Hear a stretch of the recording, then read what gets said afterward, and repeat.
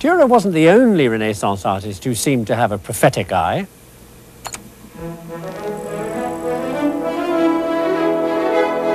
Leonardo da Vinci, scientist, inventor, musician, architect, sculptor, and painter, was a primary influence in his time.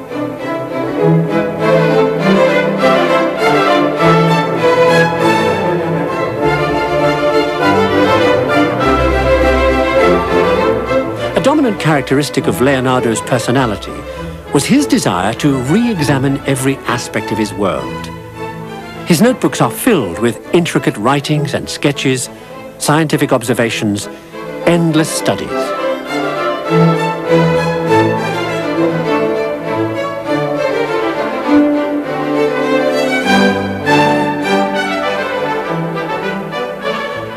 His utter fascination with sight, how the eye perceives, led him to a series of experiments. His goal? To understand the physiology of the eye itself. He rejected the ancient notion that light rays emanate from the eye. Instead, he argued that light enters the eye. Of course, he was right. An important element of Leonardo's optical research was his analysis of light and shadow.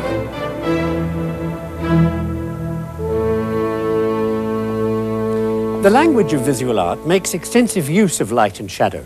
Light, how it falls on and defines form, is a critical tool for creating illusion. Filmmakers often borrow lighting ideas from the masters to bring out form or to create various moods. During the Renaissance, the artists made careful observations of the effects of light and shade and then applied those principles to give a greater illusion of depth to their paintings and drawings. The simplest form of all, the sphere, was the basis for establishing the rules of light and shade. When modeling is added, including a shadow on the form and a shadow cast by the form, the drawing begins to appear more three-dimensional. With the addition of a heightened core shadow, the area between light and shade, the illusion of reflected light creates an even more convincing sense of depth. The Renaissance masters applied these techniques to more complex forms.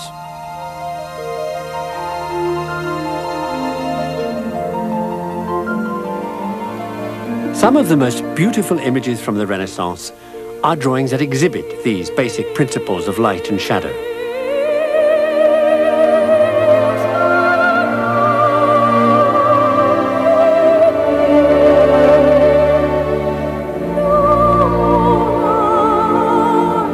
These drawings are from Michelangelo's studies for the Sistine Chapel.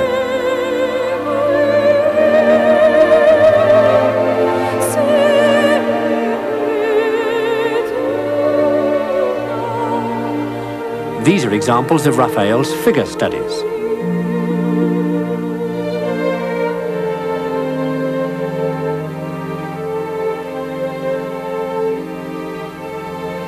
The masters reached even greater heights of illusion when using these principles of light and shade in their paintings.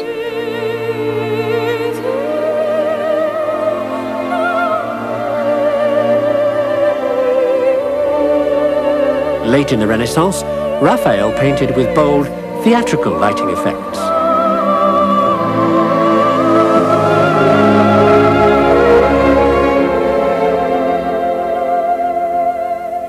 Leonardo experimented on a very subtle scale, softening the shadows, creating a superbly delicate contrast of light and dark.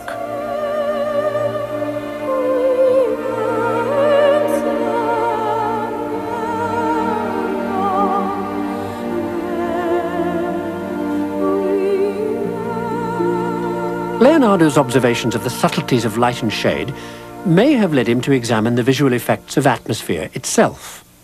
In the hills surrounding Florence, Leonardo first observed, "The air which is interposed between the eye and the seen object obscures the object to some extent, and if the interposed air is of considerable quantity, then the seen object will be strongly tinted with the color of this air." Well, that's another way of saying that as distance increases, the background becomes more blue with atmospheric haze and reduces in contrast as well. In the movie business, we use fog machines to create the same effect. We call the effect atmospheric perspective. Leonardo called it the perspective of disappearance. You can easily see Leonardo putting his observations into practice to enhance the depth of his paintings. The foreground contains warm or red-yellow tones. The background becomes cooler, more blue, and has less contrast as it recedes. In exploring depth illusion, the Renaissance artists used their magic to create visual riddles as well. One of the most intriguing was anamorphic art. In the 1490s, Leonardo drew the first known anamorphic or stretched image. When seen from a normal viewing spot, from the front, it looks like nothing more than a pool of water. However, when viewed from an extreme angle, it takes on a new appearance.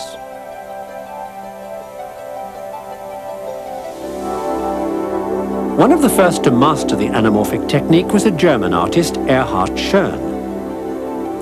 Schön created anamorphic illusions that disguised double meanings within the images. For example, in this picture puzzle, Schön mixes portraits with scenes from an historic battle. His clever illusion lampoons the royalty with comic portraits, while contrasting them with the serious nature of the battle, giving a new twist to an art form as old as government itself, political satire.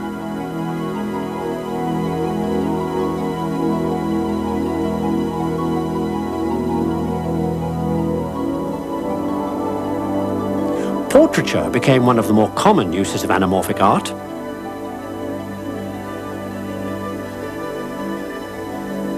Probably the most famous example of anamorphic art during the High Renaissance is this painting by Holbein the Younger, best known for his portraits of Henry VIII's court. At first glance, the painting seems fairly obvious. It's a double portrait.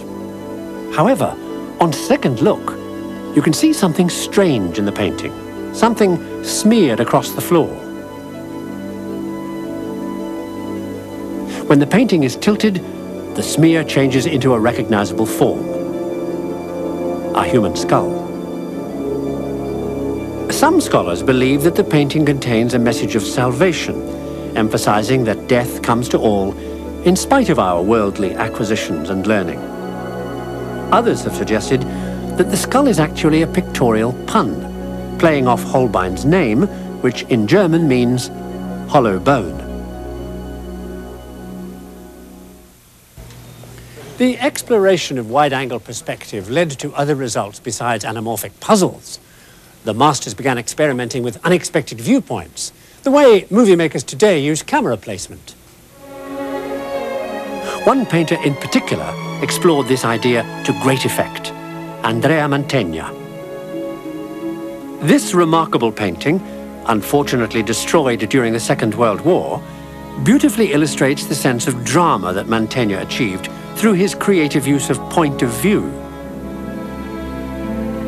The young jailer in the foreground, begging forgiveness, provides the motivation for the unusual angle. He forces himself to look up at St. James, the very man he kept imprisoned. Mantegna makes us identify with the jailer's humility by placing us at ground level with the jailer.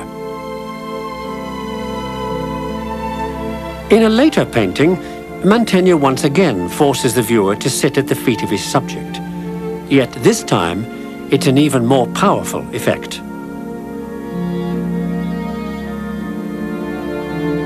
The artist brings Christ's feet right up to the viewer, making us vividly aware of Christ's wounds.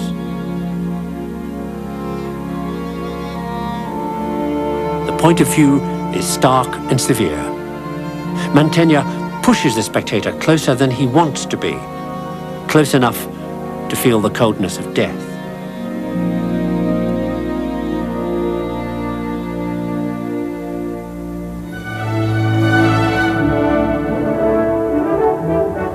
In the Ducal Palace in Mantua, Mantegna was commissioned to paint a small ceiling. He used the opportunity to create another striking viewpoint, but this time for a less serious purpose.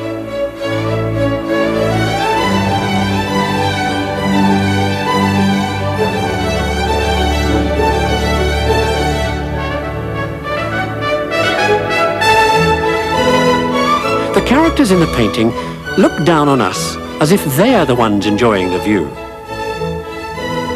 They become the spectators, we become the observed. With so many visual principles fully established, the masters began using the techniques of illusion on a monumental scale. During this explosion of creativity known as the High Renaissance, Michelangelo and Raphael were commissioned to decorate the walls and ceilings of the Vatican. They went beyond drawing and painting, redefining the limits of architecture itself, literally exploding the boundaries into the heavens.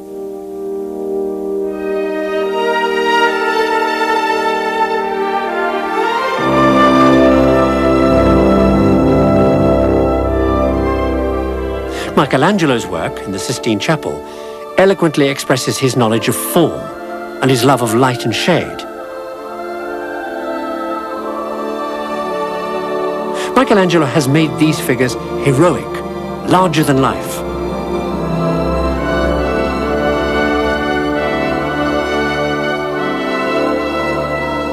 In another part of the Vatican, the young Raphael created his own visions.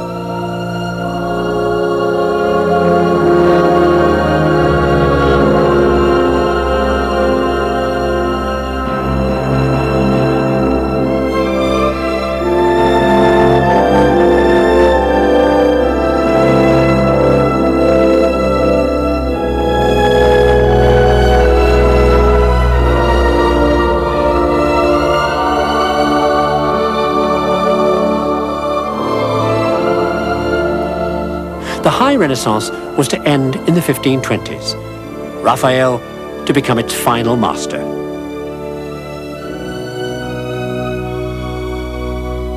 Raphael's fresco, called The School of Athens, certainly utilizes the techniques of illusion, but it does more than just present beauty.